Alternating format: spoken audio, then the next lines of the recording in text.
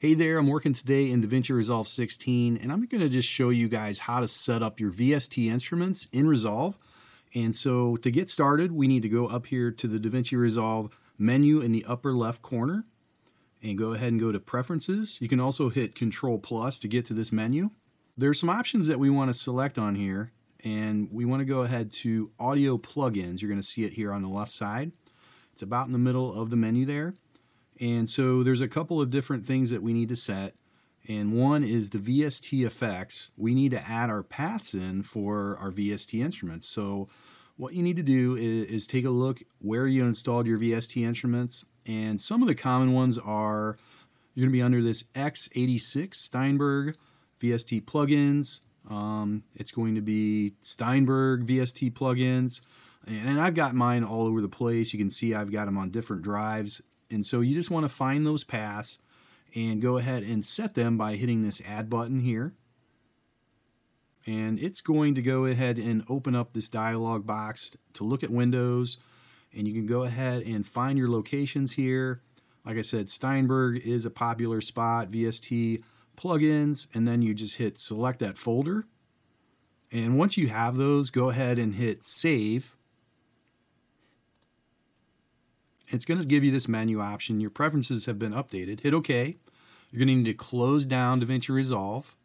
Go ahead and close that, and then open it back up again. Okay, so then when you look at this menu again, Preferences, you should see all your instruments loaded into available plugins into this middle section here. And you can enable all. You can select the ones you want to enable, or go ahead and just use whatever's preset up. The best place for me to use the MIDI instruments and your VST instruments is the actual Fairlight tab.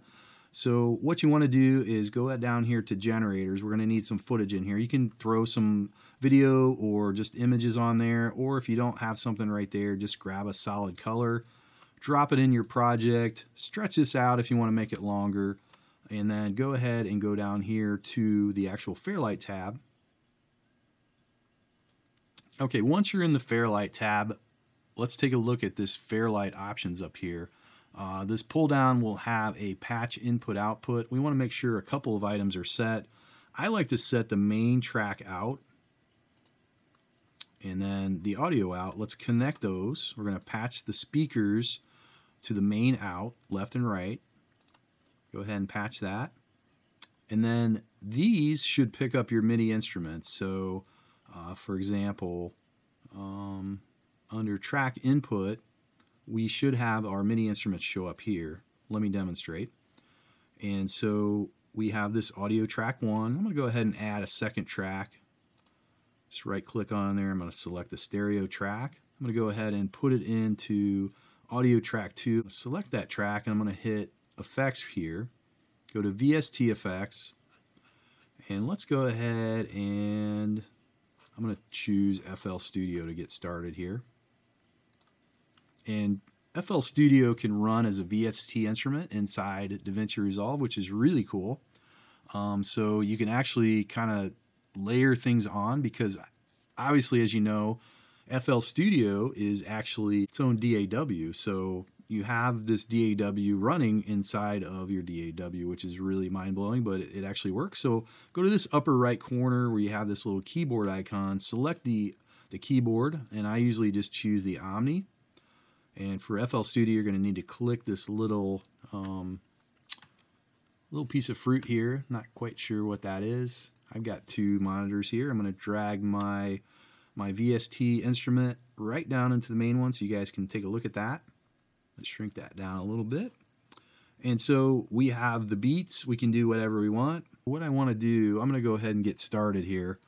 And I'm going to add just basically some drums in here. And so I want to add in some different instruments.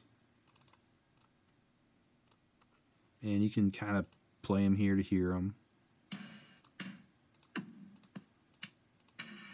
Kind of sample each one, get what you want. So I like that one. It's really fast. So I'm going to pull this one down into this drum track right here. And let's just go ahead and start playing this. So we got a little bit of a bass beat here. And we can add some snare on here. What do I like?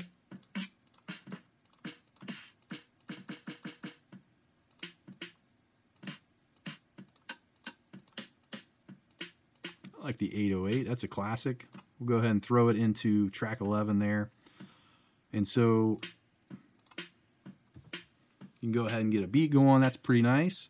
And so if we want to go ahead and record this, I'm going to go ahead and arm the recording for track 2 by hitting this R button here.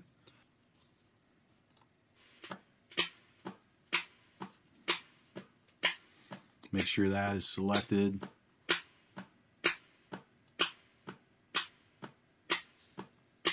You can run that beat as long as you want to run it.